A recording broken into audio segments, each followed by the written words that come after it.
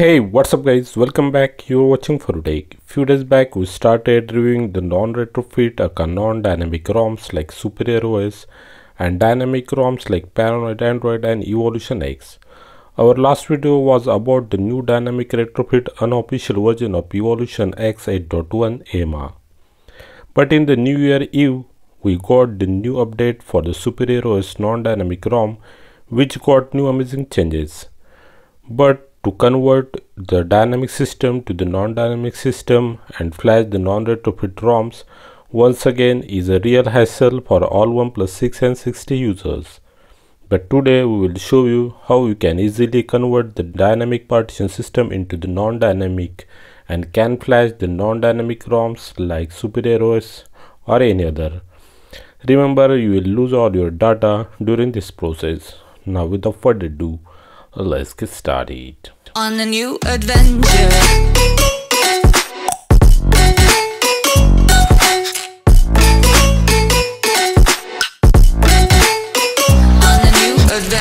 First, boot your device into the fast boot mode. You can use the advanced power menu setting or hardware buttons combo to boot into the fast boot mode.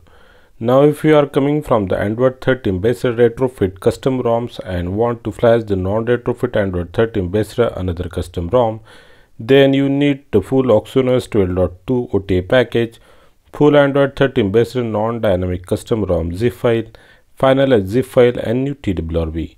But if you want to flash the Android 14 based any non-retrofit ROM, then you just need the Android 14 based non-dynamic custom ROM. Here I am flashing the Superior OS and the new TWRP. So I will just show you some steps of flashing the non-dynamic custom ROM over the dynamic one and converting your system as a non-dynamic in short time. So let's begin. Open the CMD inside the folder where you place the TWRP file.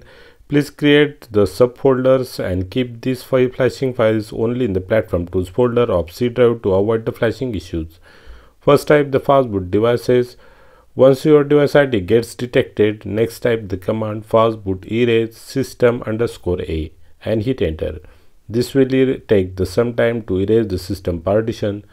Once done, now copy paste the same command again, just rename the system_b and hit enter. Now using the volume up and down keys, select the bootloader option and press the power button. Phone will boot back to the bootloader mode. Next, type the command to flash the TWRP, that is fastboot boot, and drag the TWRP image file in the CMD and hit enter. Your device will boot into this new 3.7_12 TWRP. In the TWRP, tap advanced and tap flash current TWRP. You will see lots of red errors, but don't worry, flashing of TWRP will get successful.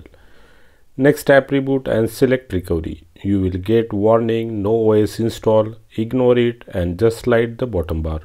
So phone will boot back to the new TWRP recovery again. Now in the TWRP, tap wipe and do format data by typing yes. Now you will be able to access the internal storage of your device on the PC. If you still can't able to access it, reboot back to the TWRP and follow the same step I told few minutes before.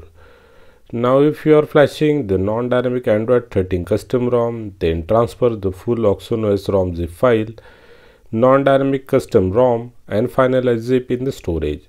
Now first tap install in the TWRP, first flash the OxygenOS 11.2 TWRP flashable zip file.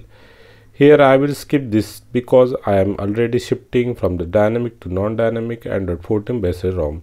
If you are flashing the Android 13 based non-dynamic ROMs, then flash the ROM and then flash the finalized zip.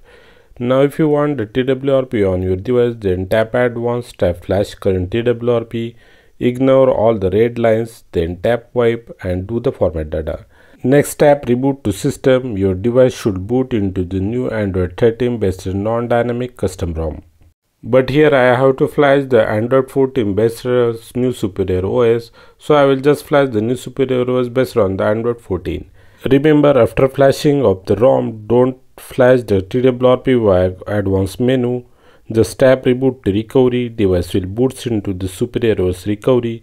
In this recovery, tap factory reset and then select format data /factory reset. Once done, tap reboot to system. That's it, your device will boots to the new superior reverse boot animation.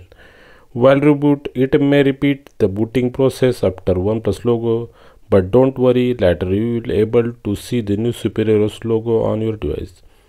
So there is a minor difference in the flashing of non-dynamic Android 13 based ROM and non-dynamic Android 14 based ROM here. So please watch that part carefully if you didn't able to boot your device. So my device booted to the latest 2nd January Superior OS. In the next video, I will do the full review of this ROM. We will check out all the Superior OS last features were added back in this build or not. We will also check out all the bugs got resolved or not. So stay tuned to our channel, video will be available soon. So that's it for today guys, hope you liked my work. Then please do like and share this video, subscribe our channel, press the bell icon for the notifications of our upcoming content. Thanks for watching, see you next time, take care, bye bye.